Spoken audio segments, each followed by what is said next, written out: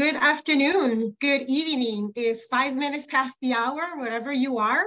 So I think that we can start this event, this webinar.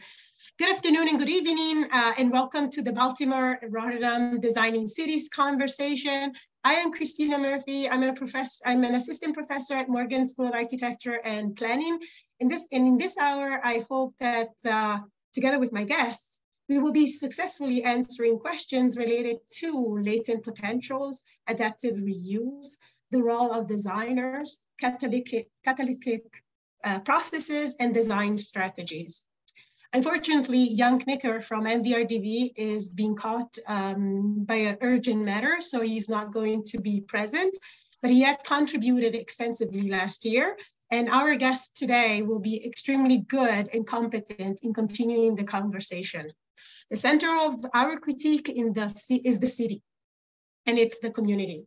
For 4 Tuesdays until March the 7th, 18 architects from Baltimore, the US, and Rotterdam, the Netherlands, led by 4 international moderators, will, together with you, answer the question: how do architects design space for people?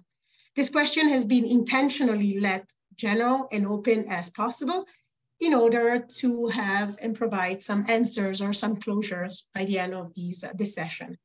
Before I move further, I would like to let you know that this is a recorded session, so please keep yourself on mute and camera off if you don't want to be recorded.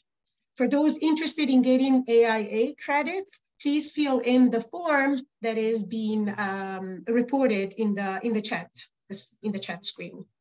We do take questions. You can either raise your hand or ask or type your questions on your chat. Kindly do so when the moderator opens the questions. Today's moderator is Sinisha Dar. Sinisha is an architect. He is an urban designer, a professor at UQAM School of Design in Montreal, Canada. He holds a degree from the Université de Montréal and Harvard GST, where he studied on Fulbright Fellowship. Sinisha has worked with a range of architecture and urban designing firms, including OMA and McLaren Levington in Rotterdam, residing at the intersection of urbanism and politics. His current research focuses on emerging paradigms of light urbanism and the notion of urban catalysts. Sinisha is a friend, and I admire his thoughts he's had, and I am getting always inspired by his conversations. Sinisha, welcome, and thank you for accepting my invitation. Please take the lead. Well, thank you very much, Christina, for the opportunity to be a part of this very exciting project. Good evening, everybody joining us from Rotterdam, the Netherlands, and Europe, and good afternoon to everybody joining us from Baltimore and from North America. Coming from Canada, I'm trying to include us into this great conversation.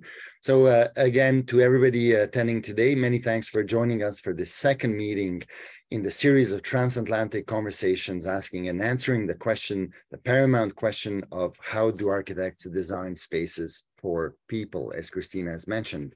Today's roundtable will address this question through the specific lens of collective reuse, meaning the art of reuse through community participation.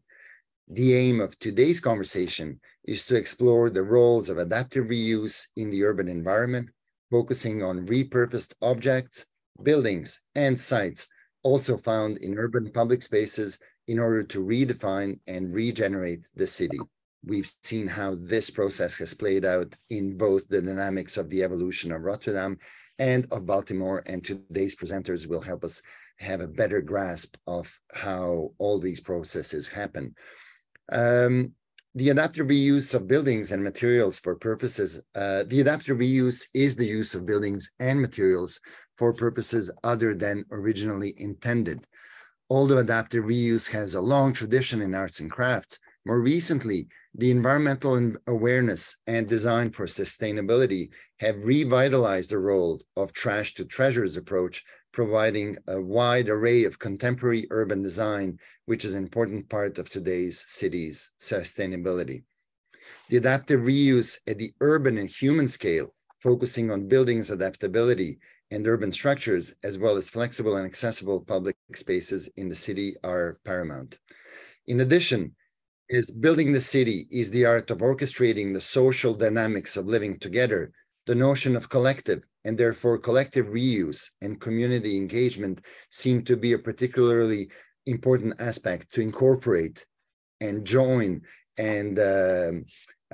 join to the notion of adaptive reuse. So we might sometimes throughout today's conversation be referring to adaptive reuse or collective reuse, but what we're really trying to do is to find an osmosis between the question of adaptive reuse and its role in a city as a social and collective project that gives us another angle of addressing the adaptive reuse. So today's presentations will explore collective reuse through its, as Christina mentioned, latent potentials, its social relevance, its sustainability relevance, its specific design strategy and dynamics, and ultimately its impacts on the cities and communities. At the end of the session, we'll also have a chance to answer a few questions and discuss the potential of collective reuse as a catalyst for urban regeneration and different roles that collective reuse of industrial heritage, namely, can play and has played in the evolution of both cities, both Rotterdam and Baltimore. Today, we have three great speakers joining us to share their experiences and their views on this issue. Contributing both the experiences of the European scene and the North American scene. Each one of them will present a fairly short presentation of about 7 to 10 minutes in the form of what's usually called the pechakucha, the Japanese style presentation, which gives us roughly 20 slides to express a sequence of ideas and argumentary that will be open to conversations and answers to questions further on. So once we have all three presentations done, then we'll open the floor to questions. If you have questions throughout today's session, please feel free to put them as they come to mind in our chat section, or you can also wait for the end of all three presentations to ask your question. We'll do our best to include that in the selection of questions. We'll also let the panelists engage in conversations between them. And as a moderator, I'll have to do my job and chip in with a question or two and bring up a subject or two that really on which all three presentations tend to converge and join, or that we see significant differences in what they are presenting. So without further ado, as time flies, I'll present each one of our three panelists today. Megan Elkrat, Evan Weivel, both coming from Baltimore, and Dusan Dupel, who joining us from Rotterdam. Megan Elkrat holds a bachelor's degree in architecture from Kansas State University. In practice since 2005, she's a licensed architect, a legacy lead professional, and an adjunct professor of architecture at Maryland Institute College of Art.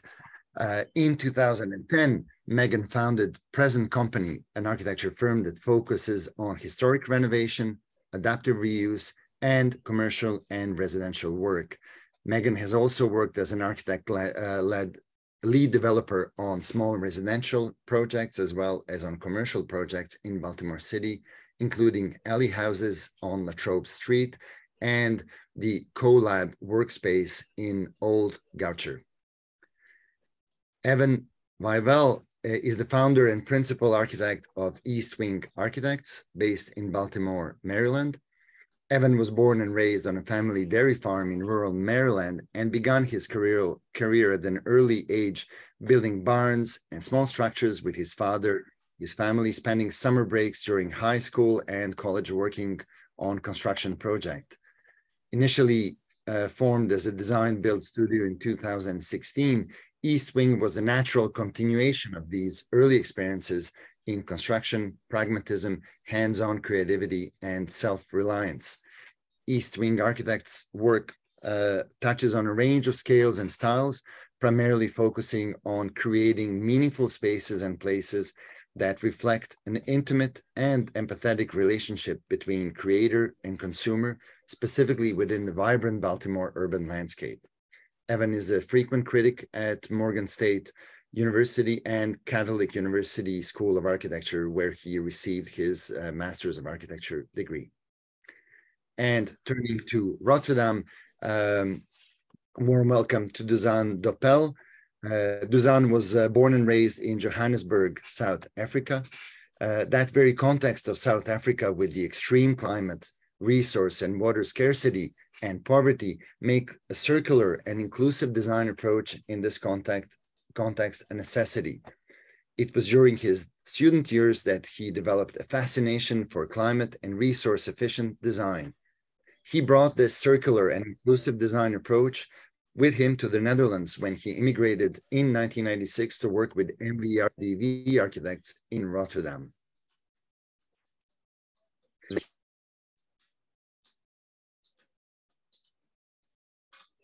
Keys, not knowing that they would start an office together in 2007. Doppel Strikers is an interdisciplinary studio focusing on interior, on architecture, and strategic urban interventions. Their radically local design approach leads to tailor-made solutions on different scales in which their circular and inclusive design agenda is explored. So many thanks to all three of you for joining us today. The sequence that I would propose for today's presentations would have us first start in Baltimore with Megan, and then cross to Rotterdam and have Dusan share his presentation, and then come back to Baltimore with Evan before we open the floor to questions and discussion. So Megan, thank you for joining us, and feel free to share your presentation. The floor is yours.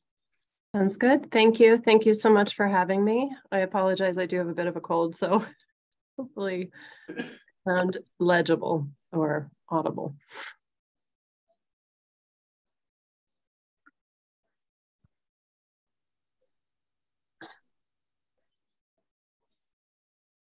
Okay. Are you seeing my screen? Yes. Fantastic. So this obviously is not, this first image is not something that I designed. This is not Baltimore. This is Palm Springs. But I placed it on here to remind myself that ultimately, while for me, adaptive reuse is often about the physical building, what we're really talking about here is people and community. And this is just a very quick story. The moment of this photograph was, for me, I was on a road trip with my family. We were meant to leave really early in the morning, but we wanted to extend our visit with my sister and my brother-in-law. So we said, we'll get coffee. We'll stop somewhere quickly. We stopped at something, you know, it was very cute, but it was very small. There was nowhere to sit. And the barista somewhat flippantly said, well, you can sit out back. So we walked past the bathrooms through a back door, and we were faced with this, which was just this incredible moment for us. It was unexpected. It was this oasis, and we ended up spending a couple hours there and getting on the road very late. So these moments of magic and discovery are something, particularly with outdoor space, that I've been thinking about a lot lately. Now, while this may seem like a pretty large contrast, this space is actually a project we worked on a few years ago that was all about outdoor space. And I will have an image in a few slides that'll show you a broader view of this. But this was Pizza Bolli's, obviously, and nothing against Pizza Bolli's. I've actually ordered Pizza Bolli's pretty recently, but you know, they weren't really activating the site in a way that that was engaging the community. This is across the street from a very popular food hall. It's on a busy intersection. It's in a very walkable neighborhood. And so it was cars in, cars out. It was very car centric, delivery drivers in and out. So someone purchased the building, and they really just weren't sure what they wanted to do with it. They just knew they wanted to activate this corner differently. So what was very cool about the project is it ended up becoming something called the Remington Storefront Challenge. So the owners presented this opportunity to give free rent to anyone that could put together a business plan and show how they were going to engage with this space. So as architects, we were, you know, asked to do something for an owner who was going to give the least away for free. So in other words, the attempt was, what little can you do here and make this, you know, pleasing, which, you know, we do have that challenge asked of us from time to time. So, you know, initial conversations were, what if we just paint it? What if we just remove this, that, and the other? But this was a moment for us to really, our role is one of exploration in the beginning. So this image, honestly, is the most important one I'm going to show you today. I shoved my hand with my phone into the wall and was able to take this picture to show that there was actually something more exciting going on inside of this building behind the ephes that was on the front. And you couldn't see this with your eyes. This was like, it looks bigger than it is, but it was a very small hole on the inside of the building that we were able to get people a little bit excited about the idea that maybe peeling some of the layers off would be beneficial. And then we did further research. We found the Sanborn maps that show at one point this very cool canopy that was on the gas station. And then my partner actually found the image on the right, which was an auto accident. Again, it's very car-centric corner, and there were mostly like auto retailers on the other three sides, but we were blessed with being able to see our own building in the background of this shot, showing the two overhead doors. We knew that the back wall was curved and these cool curved brick jambs of each opening. So this was enough to convince the client and the owner to remove some of the layers and and really like restore what was underneath the building. So this is what we found. And then we continued to find other really cool things like these round windows, the building had transoms, and then this really bizarre open web joist structure that radiated out from a central column. And this is kind of an aerial view to give you some sense of how parking centric the site was. Really, the building is like, you know, a quarter of the entire site. And regrettably, everything I'm showing you today is just something that I think is relevant to our conversation. So a lot of it is not like our beautiful glossy images that we bring a photographer back in to show. This project included a landscape architect, Intrigue. They did this amazing job with the landscape. I'm not taking great pictures of the landscape, so I'm just apologizing up front that I don't have wonderful pictures to show what they did with all of this space. But this is what the building looks like today. For the initial storefront challenge, the winner was the Cahoots Brothers, which was a collective of artisans that were using the space to both show their wares and like train and have events. This did happen like right before COVID, so a lot of those events were initially put on hold, but I was able to come to a few of them, and they've actually moved on very recently. They're going to a different space, and this building will be offered to somebody else, but I have, and there's a few more of the building finished. I did have the opportunity to go hang out with them before they moved out, and they had live music. They had pop-up vendors in the space, and you can kind of see those radiating joists with the lights like following the radium pattern. But it's just a very, like I said, this whole event also activated the outdoor space in a way that I didn't capture because I was kind of there just to hang out with the client and have a good time. So I wasn't taking great pictures, but this whole event led out into the outdoor patio, and they had food and drinks out in the outdoor space, and people were navigating back and forth.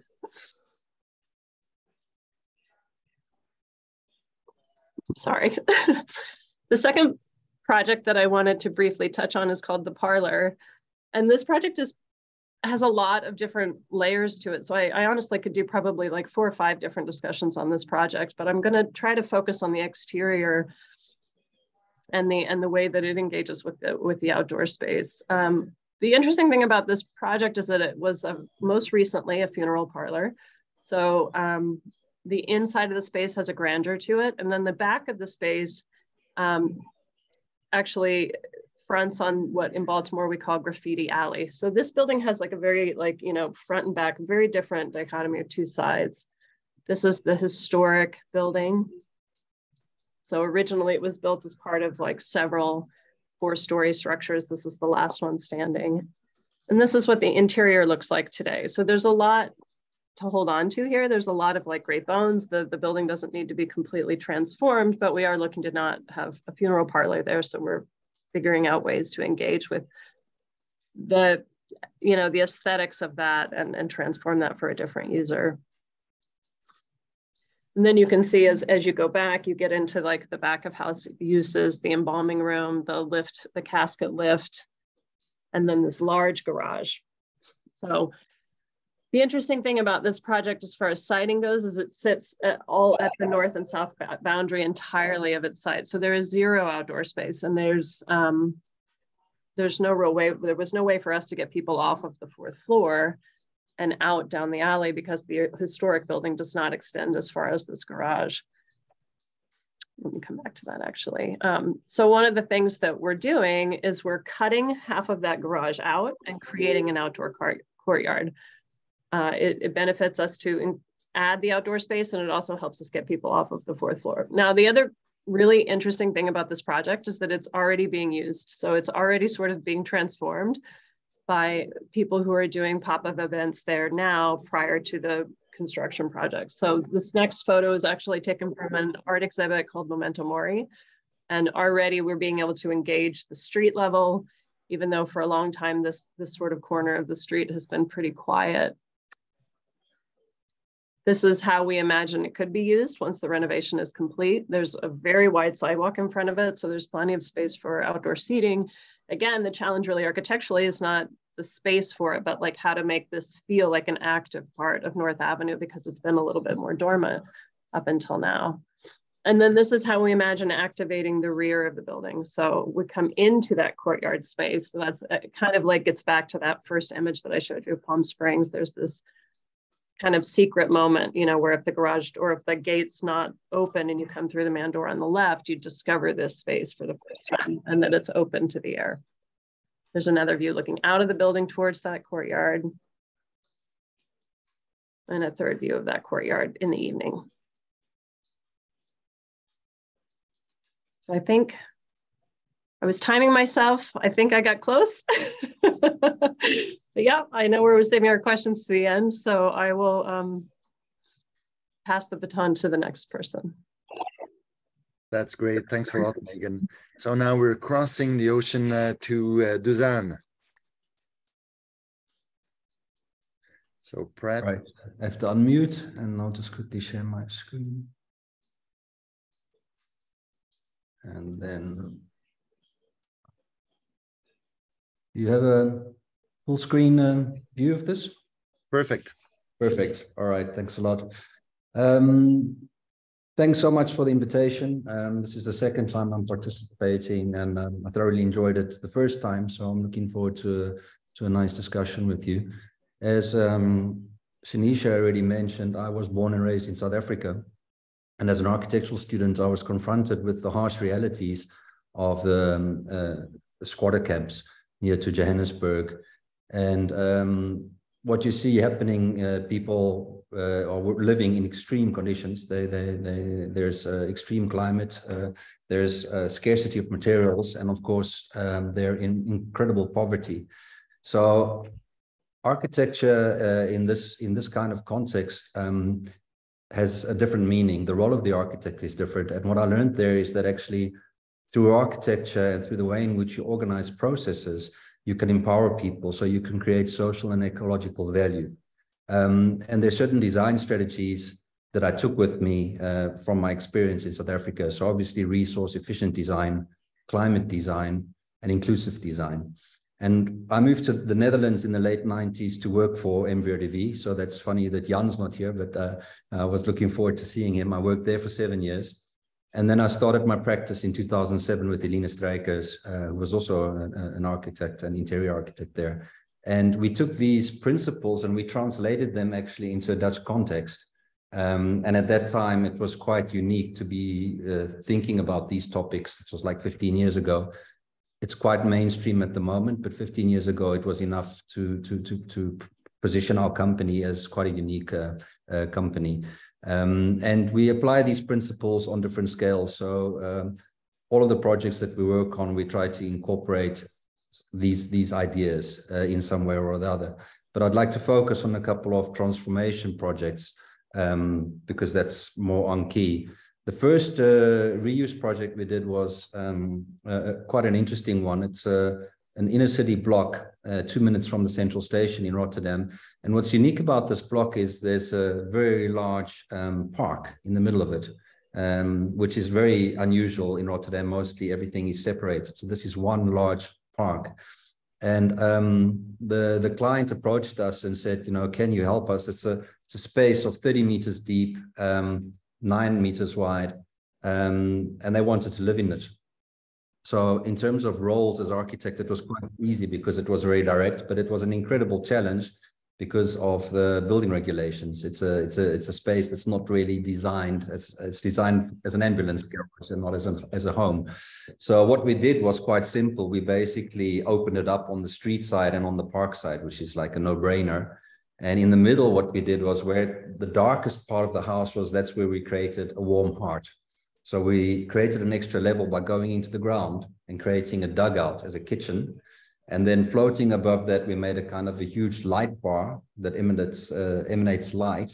And those are the bedrooms and bathrooms. And in this way, we actually utilized the darkest part of the house, but transformed it and opened it up totally to the outside. So from the street, it's actually a very neutral street aspect. But kind of, it's not the most dynamic place or street to live. But there's quite an interesting sequence of spaces. As one goes in, you're drawn into the depth of the space, and you see the effect of this light box moving down into this dugout, which the client chose the color, which is orange, which is also the national color for Holland, which we were incredibly pleased with, of course. But that's incredible what it does, because it radiates light, and it actually becomes, the song, you always find them in the kitchen at parties. Well, that's really the case here. This is like, you can sit with 30 people on this staircase, and then obviously moving towards this amazing garden. So this was, in a sense, as a reuse project, it wasn't such a challenge in terms of participation. It was more a challenge in terms of complexity and building regulation. So it was quite a nice testing ground. Rotterdam's an interesting city because, as you know, it's a harbor city. And in the 70s, the harbor, which was an inner city harbor, moved to the sea, to the Maasvlakte. So what happened from the 70s is that all of the shipping industry actually slowly started to migrate towards the new harbor at the sea, which left a huge kind of vacant space in the city, just off center, very close to the center of the city, actually, with lots of industrial heritage. And what you see happening is in these inner city harbor locations is these old buildings are becoming the catalysts for urban renewal. So here to the top left corner, there's a Jobsveen, which is an old building, which became the anchor point for the whole urban redevelopment of the Mullerpier. And on the bottom right, the Phoenix Food Factory, which is a fantastic placemaking activity, which actually led to the project on the right, which is the Phoenix Loads, which is an uptopping on top of an industrial building by a colleague architect, May Architects, a very good architect from Rotterdam. So this is a very interesting transformation. And these are quite close to the CBD. And the next location will be the Merwe-Veehavens. And this is a very special project that we did quite some time ago, actually. It's called the Haka Recycle Office. And we were asked to design a convention center on the ground floor. It's about 1,000 square meters as a hub for clean tech companies. And actually the idea was to create a hub and hustle and bustle in this area, and that would be a catalyst for the district development. And what came out of that in a very long process over a decade, because this project is already a decade ago, is an urban plan for the whole master plan for the whole area. So this was quite an interesting placemaking exercise. And what we did was, instead of doing an interior using new materials, we wanted to connect to this idea of clean tech. So we said, let's look at this notion of closing city cycles. And we actually sourced 6 buildings which were up for demolition in the district. And we designated materials coming out of those demolition projects for our project. So that's quite interesting, because it means that our design process was reversed. It was a supply-driven process. So we had the functionality of the convention center, but we had to work with the materials that were coming out of the demolition projects. And maybe the most interesting part of this project was actually that we built it with ex-convicts in a reintegration process. So these are unskilled labor that are building the project, which means we had to design very simple details, and we had to do a lot of repetition. And this led to a very interesting interior that had we done it with new materials, we wouldn't have actually been able to achieve this result, because what you see is through the repetition and through the richness of materials, there's actually a sort of craftsmanship that emerged from this reversed process, a very labor-intensive process with a lot of participation from stakeholders, but this is a top-down process. So we were engaging with the Cleantech Delta, which was actually financed by local government, the municipality, and the Port of Rotterdam, who are the landowners in this whole area, 270 hectares for the urban redevelopment. So it's quite different to, I think, what happens in your context, which is much more bottom-up. This was quite a top-down development, and we were quite lucky to get this commission. Moving a little bit away from Rotterdam, but I wanted to show this as one of the last projects. This is a temporary museum that we designed in Waalwijk, and it's called SLEM, which is the Shoe and Leather Museum. And Waalwijk was famous for its shoe and leather industry. And there was a lot of resistance from the local community for this project. So we organized workshops with all the stakeholders. And one of the interesting things that happened was that there was a group of young adolescents who were kind of loitering on this square. Quite intimidating, actually. And we managed to engage with them, and we got them actually involved in the process. So we got them to do what they're best at doing, which is the demolition. And they did a fantastic job. And because it was a temporary museum for 4 years, we were operating on a shoestring budget. So we had to come up with a concept which would be iconic with a very, very low budget. And would also work as a kind of way of promoting this museum so that it could make, after 4 years, a step to a permanent museum. And what we did was we basically just stripped the whole building with these young guys. And what we did was we painted everything in this beautiful wet blue color. And this wet blue is actually the color of leather when you tan it. Before you dye leather it, you tan it, and it becomes this wet blue. So there's a kind of narrative and a reference to the process of making leather and shoes. And what was interesting about this project was that we leased the furniture. So it was the first time that we actually had a circular lease construction with the owner or the supplier of the furniture. And what was nice is that the museum doubled as a showroom for them. So there were price tags hanging on the furniture. So you could actually buy pieces of furniture from the museum. But we had a very beautiful array of vintage furniture for the duration of the 4-year project. So a very simple strategy, but it worked quite well, beautiful with the wet blue. And then the final project I want to share with you is actually not Rotterdam either, it's Amsterdam, but Holland is so small. I mean, it's all kind of in proximity, but it's an interesting project because it's an example of reuse where we actually combined our fascination for climate design. So it's obviously the red structure in the middle, which wasn't red when we got there. It was a tin factory, and it had been standing dormant for many years. And it's on the Ruiterkade, which is on the back of the central station in Amsterdam. It's about a 5-minute walk from Central Station. So it's an incredibly central location. And there was a very dynamic group of people, people from the creative industry, who had this idea to create a club. A kind of a club, like a society, where you could have a membership with different degrees of, how can I say, different levels. So the idea was to create a restaurant on the ground floor, and it became a very chic restaurant.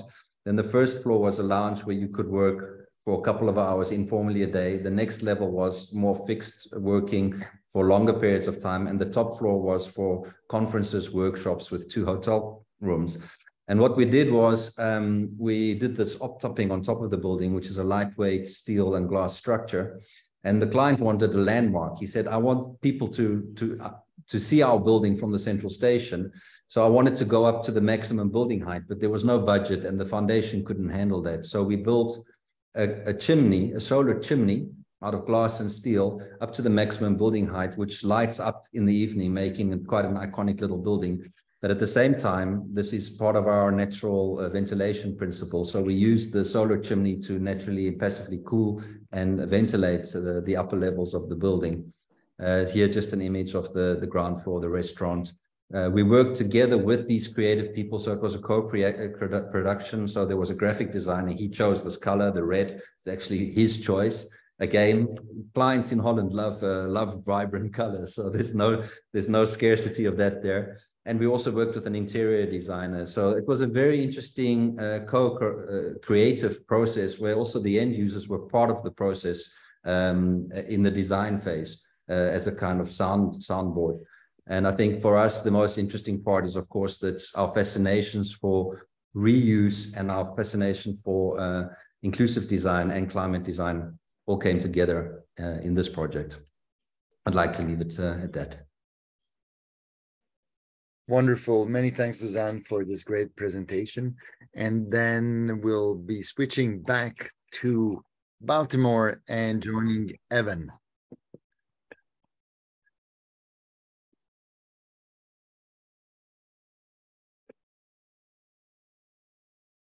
Cool. Can you hear me okay? Good to go?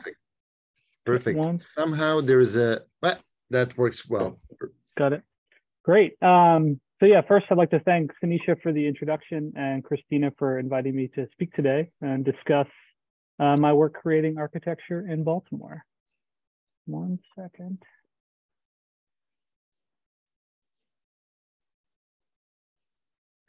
Cool. My name is Evan Wyville. I'm an architect and founding partner of East Wing Architects, a Baltimore-based design firm that specializes in contemporary residential renovations, adaptive reuse, and urban infill projects.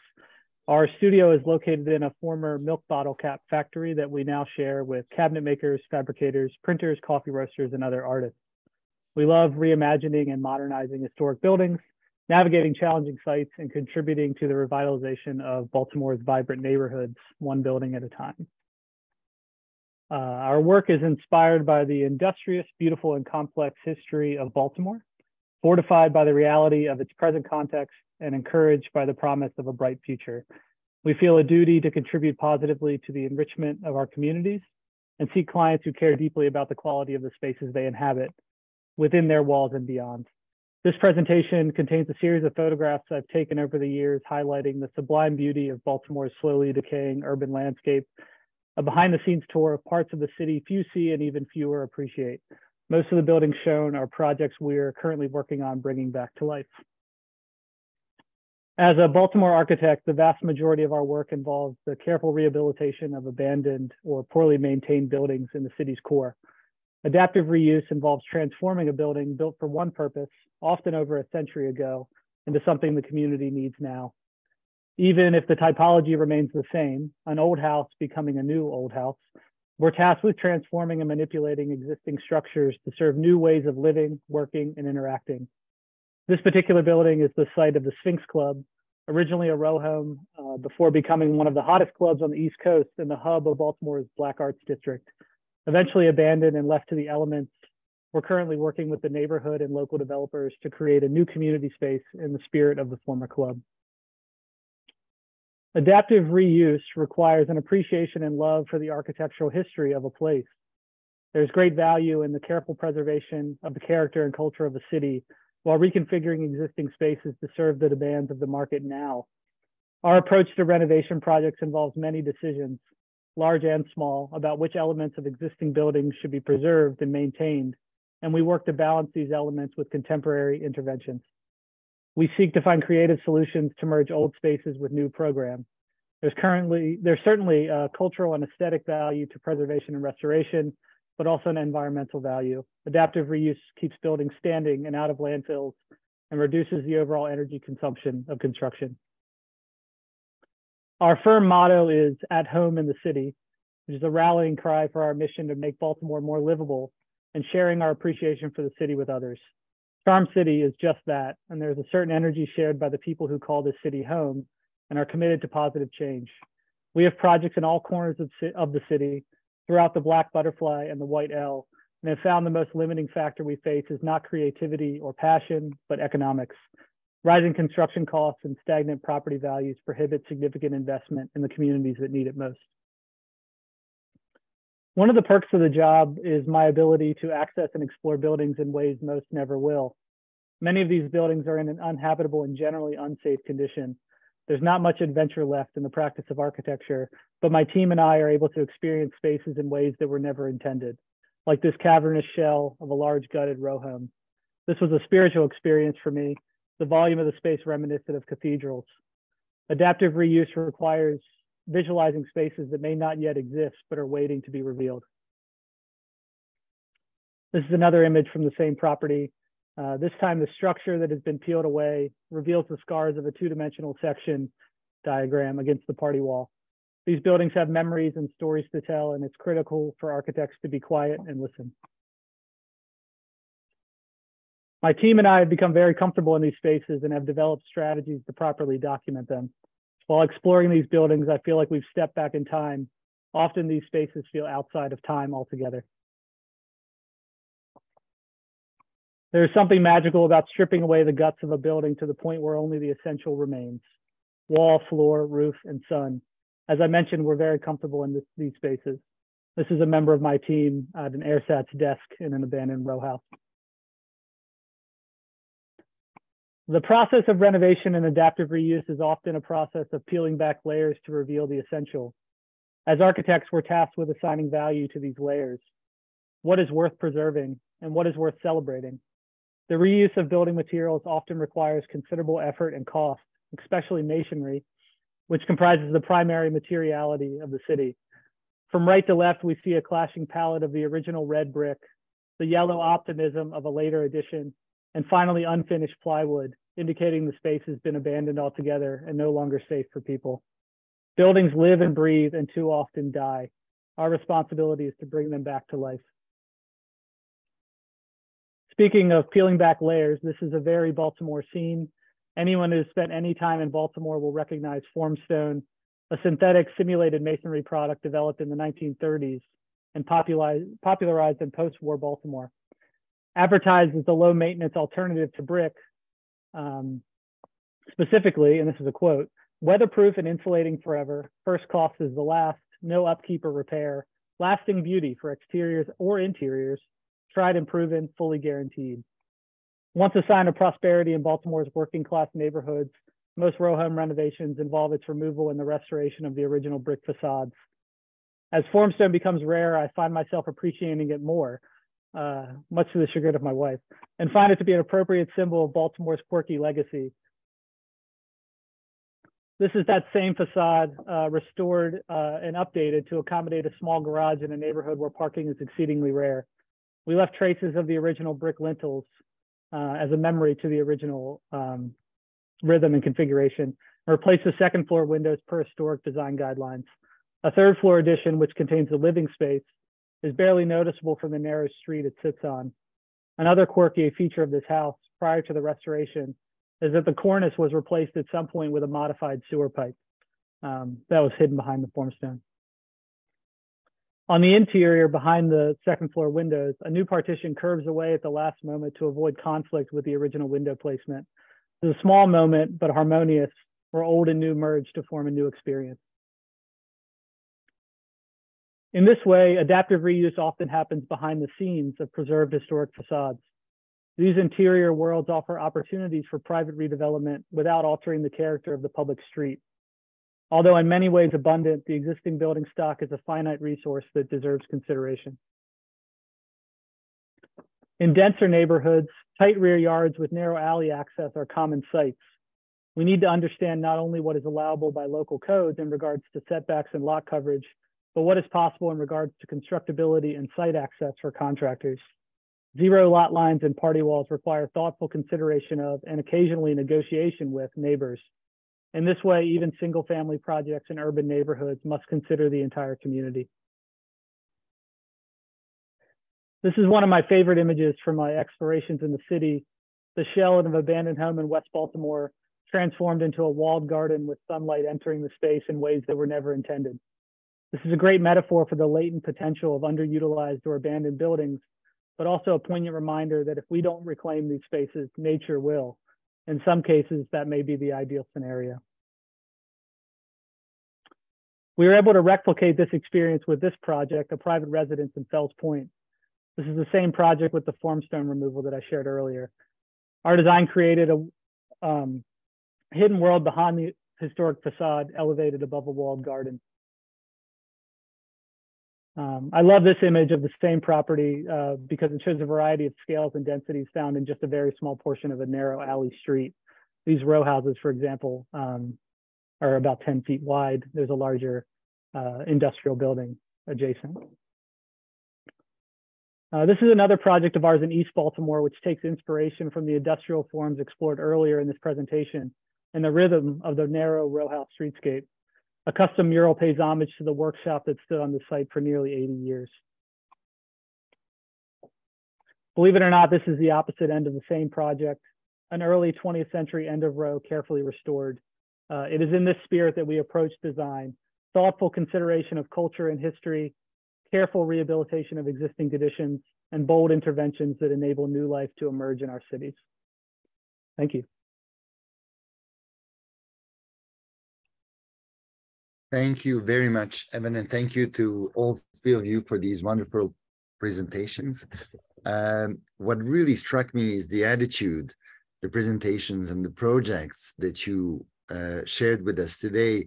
They really present the practice of architecture in different light, really present the practice of architecture as a practice of optimism and of engagement, the practice of achieving the most social and spatial impact on the city with very often least resources and frankly least effort if possible. They share practice of architecture as an empathy towards the existing city and towards the existing architectures. And in many of your projects, we see this attitude of almost an amnesty to the existing, which I particularly appreciate. I have to say that also in each one of your projects, we see that the practice of architecture is a practice of building the city as a collective project. And all of these bring a very different optics to what being an architect is, what our roles are, and the scope of our practice. So maybe while we wait for our audience questions to come in, I would first like to hear you as to how do these adaptive and collective reuse projects change the perceived roles of architects. So perhaps to summarize the framework of the question is the dynamics and the processes of collective and adaptive reuse projects tend to be different than the conventional linear new built projects. The role of the architects often becomes much more multiple, and it really ranges from that of the engaged citizen to community guide companion to the catalyst initiator, very often developer, as well as an intermediary, and sometimes simply as a professional, but that has a more present role. So what are the roles of architects that you've seen both in other projects and particularly in your experience? What are the roles of architects in urban regeneration projects based on adaptive reuse and collective reuse? And to some extent, how does that change the scope and the model of architectural practice that would be most often present in conventional projects? Megan, if you can perhaps share some of your experiences, because I think you've acted in all of these roles that I've mentioned. Well, it's interesting that you ended the question with scope, because then I smiled. You know, I think, especially with projects that have a limited budget, often the client's perception is, I need a permit, I need to quickly begin the construction process, which, you know, inadvertently is like saying, I would like to limit the design process. Yet, as you mentioned with adaptive reuse, this is not just, I've decided to build this product and I have purchased this site and will build this product.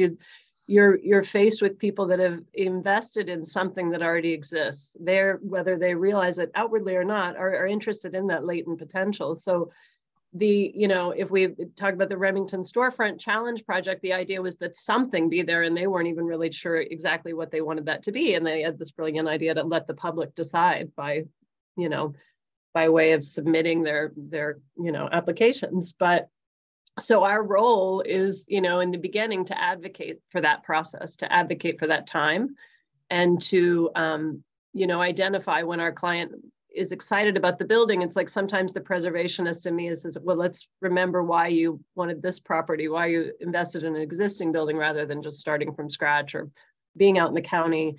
So we're advocating for the inclusion of the people, and we're thinking about the end user, and we're also advocating for the structure that's there and how it is engaging with its neighborhood. Because as much as people think of Baltimore as a city of abandoned buildings, it's also a city of people who stayed and who are the neighbors of these buildings. And it's important to spend time on the site and get to know the people that are already there, and to understand what some of the potential is, not just for the physical building itself, but for how it connects to these other spaces. So I think hopefully I've answered your question, but I think our role is to really lengthen the schematic design process. And, again, sometimes it can be as simple as, sticking your hand inside of a wall and convincing someone to restore a building that nobody was excited about. And sometimes it's working with a really small business and helping them navigate. I own a couple small businesses, so sometimes I have a retailer as a client, and I will share with them what I know about running a small business in a way that might give them more breadth to their funding for a project, or more resources for grants that would allow us to extend that design process so that we can get the most out of even a small project. That's great. Design.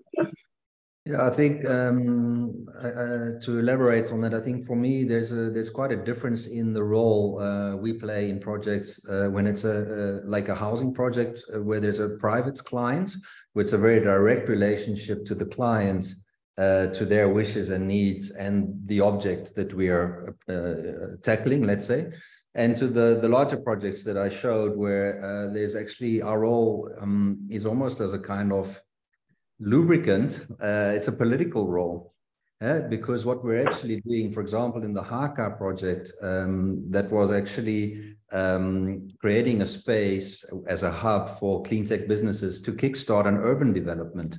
So there's a catalytic function to what we're doing, and our project is a demonstration of the ambitions for the whole district development. So the whole idea of closing cycles, for example, is didactically illustrated in the interior that we made. So in that sense, I think it's quite interesting that sometimes it's more a political role that you're actually playing than the role of the traditional architect fulfilling your client's desires and needs. Yeah, I think Megan took the words right out of my mouth, honestly, with the idea of advocation. So I think the architect's role is obviously to advocate for their client, first and foremost, in any project. I feel with adaptive reuse, we're advocating for the building as well. And that, again, comes with a million little decisions that need to be made and judgments that need to be made and what's valuable and what's not. So I think Megan, spoke that, incredibly eloquently. Sanisha, I love your comment about optimism as well, which I think all architects have to be optimists, right? It's a difficult process to get these things built.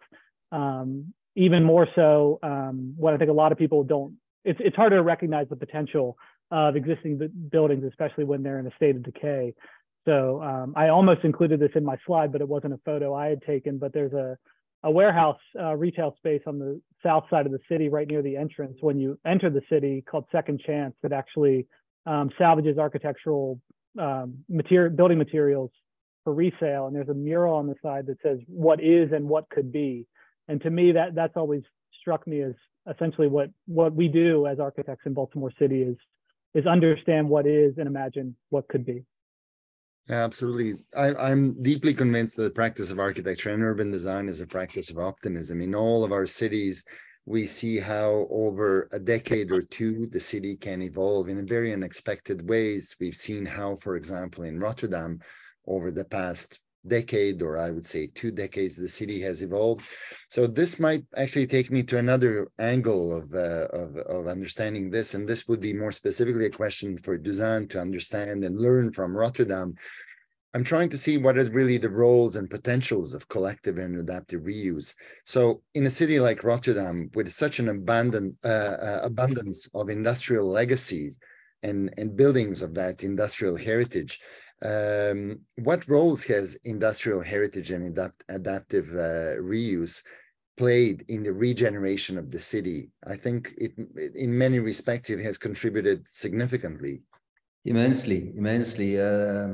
I had a couple of slides illustrating what the impact was when the port actually moved to the Maasvlakte. So when the port was an inner city activity, but it's 345,000 jobs that moved to the periphery, to the sea, leaving a void of industrial heritage and large vacant land, which in many cases also polluted.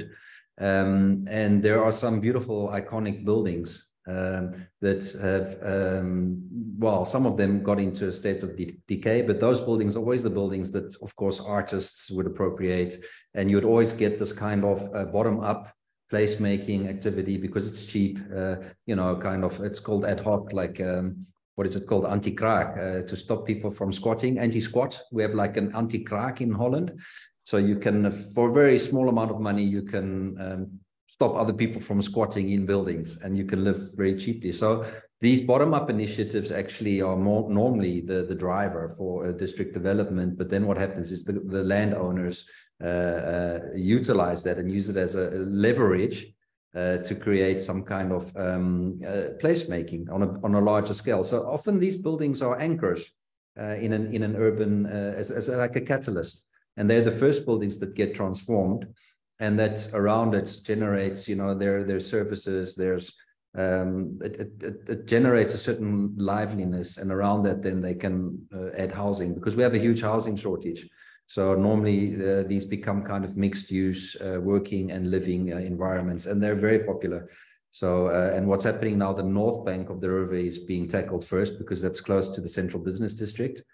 But one of the examples I showed was on the South Bank, the Phoenix Loads and Phoenix Food Factory. And that became possible because the city built a bridge. So sometimes a piece of infrastructure changes the dynamics and the field, and suddenly that place became hot. The prices of that land went up, and the housing prices just tripled in 10 years. Unbelievable. Perfect. So in the case of Rotterdam, it's really punctual regeneration projects that have changed the perception and dynamics of neighborhoods, and gradually over a decade or even more really help regenerate part of the city. In the case of Baltimore, a city with such an abundance of underused and abandoned sites and buildings, which was also the case in Montreal 20 years ago, and without that optimism, one could never imagine that has evolved. And in Montreal, this tide has changed, and I'm sure that in Baltimore, gradually, that's a process that's underway. So I'm wondering, what is, in your view, Megan and Evan, what's the potential of collective use as a catalyst for urban regeneration? And if I can add two specific angles, how can collective reuse be a strategic agent to strengthen and empower underprivileged communities? Because that's one of the challenges specific to cities like Montreal and Baltimore. And in some cases, how can architects transfer a part of our agency, of our capacity or certain powers that we have to help orient, to help communities and orient and communicate this project that we're putting forward? So ultimately, what's the potential of collective reuse in regenerating the city? Is this too wide? No, I think the collective element is critical. I think especially in a city like Baltimore, that it often feels like a very small town. It feels like you meet somebody and you've already known them, sort of thing. And I think for me, living in the city, I'm building my own city in a lot of ways. So I think to really get the energy behind a lot of projects, you need sort of more than the individual to get it going. And that has a lot to do with the sort of economics and potentially the struggle to get projects going. So we've definitely found that the most successful projects are, even with single family projects, are projects that engage the entire community, that get buy-in from the beginning, which allows the entire community to feel ownership. So to me, just from a big picture sort of philosophical standpoint, is there's really no individual in the city. Everything is so connected, literally one building to the next in many cases. So approaching a project sort of independently or in a vacuum without, at the very least, some sort of community interaction is often not a viable option. Yeah, and I think what's interesting about it is that there are large scale projects that engage the community in a formal process, where there are charrettes and there are, firms that bring the community in to get feedback. And then there are these very, DIY sort of small projects that I think maybe Evan and I tend to find ourselves more often than not associated with. And in that case, it does go back to something I mentioned earlier about supporting small businesses with information, because I think especially in underserved populations, a lot of those businesses and entrepreneurs have been going in alone, without resources. So, I take on this role of trying to engage, connect people with the resources that are available. I'm just, as both of you were talking, I was thinking of two clients in particular that I won't name that purchased a building rather than leasing a building. And then at one point during the process, we're sort of nervous about that. Like, if I made a mistake, but the thing that's really beautiful about ownership, and I say this as a person who also works regularly with developers who will be landlords, and I myself am a landlord, but there's something about the idea of a business that is in the building it owns, that is almost old fashioned, and getting back to that creates an anchor to a business that person then becomes like inherently part of their community. They're not just, it's not a transient act, they're there for the long haul. So even if it's a retailer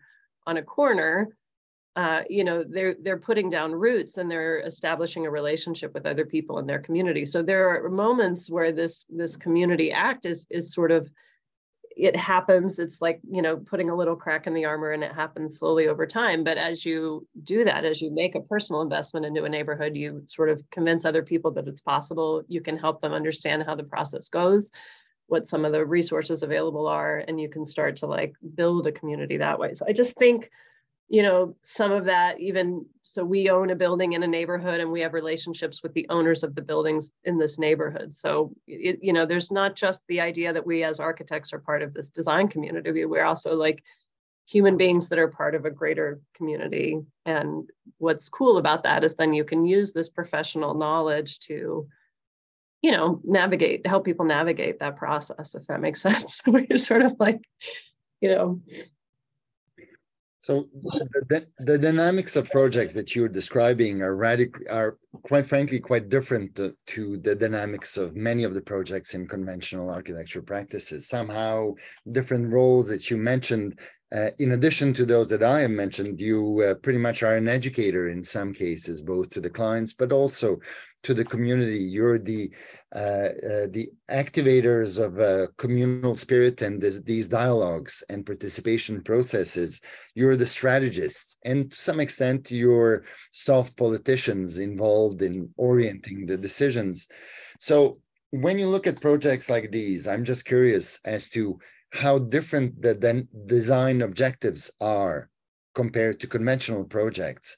So what are the most important challenges and success objectives in such collective reuse projects?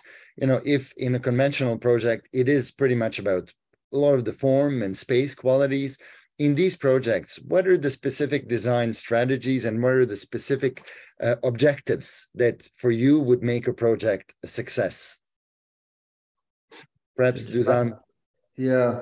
Well, I think for me, the reason we're so fascinated with transformation projects is that, sorry, someone's calling me, is that every building has its own DNA, it's got its own character.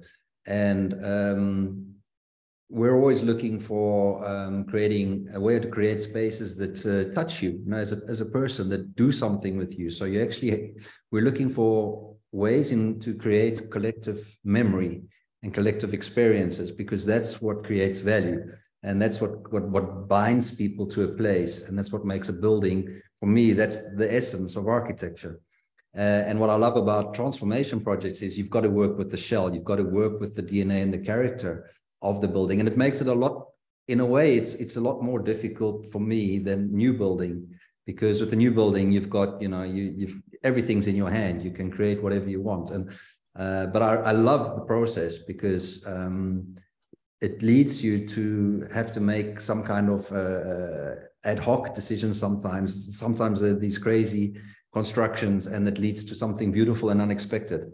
So I think that's, for me, the essence is creating meaningful space. And obviously it has to function, but I think when it has meaning, then it has value.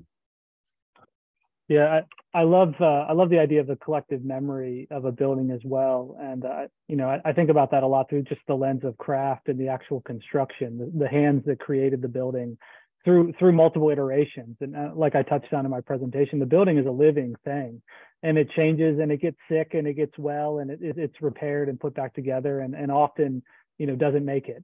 So, you know, we become sort of stewards of these buildings, which, and, you know, vis-a-vis stewards of our city, one building at a time. But I think that collective memory and that narrative is what brings value. And then we're just, you know, one part in a longer story that will extend beyond us. So in many ways, I think an adaptive reuse project or a restoration project is really just about, you know, I hope in, you know, 50 years or 20 years or 100 years or whatever, if the needs of that community change, the building can change with it. Which is, I think, when you start to, you know, you're working with buildings that are over a century old, your concept of time, I think, shifts a little bit into the value it can bring to the community. Yeah, that's a really good point. It's you sort of inadvertently thinking bigger picture when you're dealing with historic structures. I also feel like there's a technical answer in there too, because as we talk about these other roles that we take on, and to be clear, it's not, I don't always have the answer. Sometimes it's simply me connecting someone to someone that does, or a resource that does, but that becomes so business focused. Then the really cool part of the role is you also have to be very good at creating a gorgeous rendering that can remind the person of their vision and why they got excited about this older structure in the first place. So there's this kind of cool like way that we keep using new tools and finding different ways to navigate making, you know, images of buildings that are older. Like we have to go through and document all of the cool existing details and figure out how to quickly show what the client is sort of picturing. And for me, that's like the wonderful moment as a project begins to get bogged down with the regulations or the funding and these other hurdles that it starts to go through. When it becomes more and more real, there's this moment where someone will come into the office and we show them, you know, maybe the first progress shot, and there's this like, oh yes, like, okay, this is why, you know, they have the vision, and it's sort of our job to like remind them of what that vision is and help it come to life. So those are these kind of magical moments in the design process. As a teacher, I have to say that these are wonderful lessons for all of those core students with us, because ultimately when we're at school, we tend to be very much oriented towards the visual and the formal, while when we listen to all the suggestions and great advice that you're giving us, ultimately understanding that architecture as a project and as a practice is about creating meaningful space and meaningful experiences, that we as architects are the stewards of the city and the stewards of the material culture of our societies, especially in these times where we're facing a significant challenge of sustainability and the fact that we are expanding much further than the resources that we have on our planet. So all of these are very valuable advice and lessons to the students and to the professionals with us. So on that, I would like to thank you, all three of you, again for these wonderful presentations and thoughts, and to all of the audience who joined us for today's session. And I think we ought to invite you for the next session that Christina will just remind us when it is happening and with whom. Yes, well, before I go there, Sinisha, thank you so much for leading this. And I would like to give one last final token. The sensitivity in this conversation has been overwhelming as a spectator. Thank you very much for being so sensitive about this subject. I noticed, a few notes: design with optimism, transformation away from gentrification, does contribute to give a sense of place, trust, and sense of belonging to the place. And, we live these cities. We are participants too, right? So Sinisha, panelist, audience, thank you very much for contributing to this conversation. Again, this is being recorded, so you can find it in the YouTube channel from Morgan State University, of course. For who is interested, the AIA credits have been, will be given for this lecture. kindly also help me thinking as our sponsors, of course, because without them, this would not have happened. Next week, next Tuesday, February the 28th, we will have, our moderator will be Selena Abrams. We will be talking about the generous city. Panelist will be Design Collective, Group for Architecture, Design Collective, Baltimore, Group for Architecture, Rotterdam, Jerome Gray Architects, Baltimore, and OMA from Rotterdam. Thank you again, and I hope to see you soon on this side or the other side of the pond. Have a nice evening. Wow, Have a nice afternoon. Bye.